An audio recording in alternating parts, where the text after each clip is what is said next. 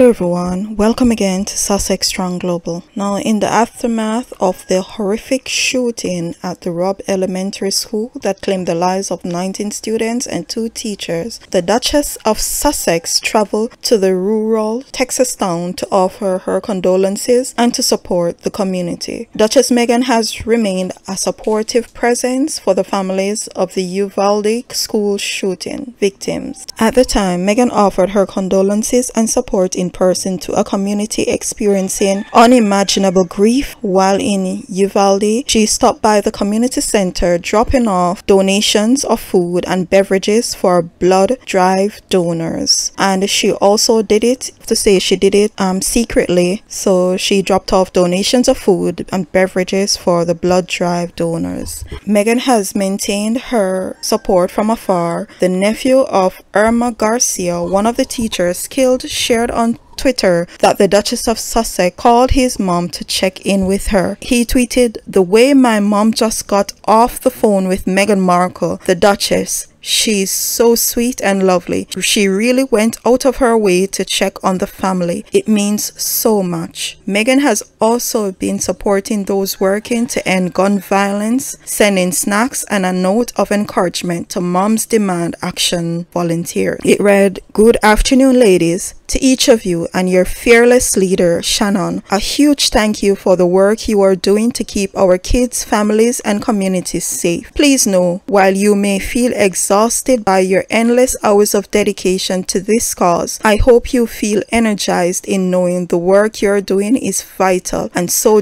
deeply appreciated. As a mom, as a friend, thank you so much." Moms Demand Action founder Shannon Watts shared the note and revealed that Meghan sent donuts, bagels, coffee, cookies, and more to her volunteers and team. Now, Meghan has such a sweet soul and she is such a compassionate individual. We really are not surprised by this. Those of us who have followed her and her journey, we know how sympathetic she is. We know that her whole life is about compassion and helping. Meghan has been fighting since she was 13-years old, an advocate for equal rights, and she has added to her portfolio fighting against gun violence, now encouraging those who are fighting to stay strong and to keep doing what they're doing. And just that note, I'm sure, has uplifted those women, encouraged them, and made them feel as if they are seen and that their work matters. So that is just great of Meghan. So that's it for now. Remember, let's not just aim to be strong. Let's aim to be Sussex strong. And until next time, goodbye.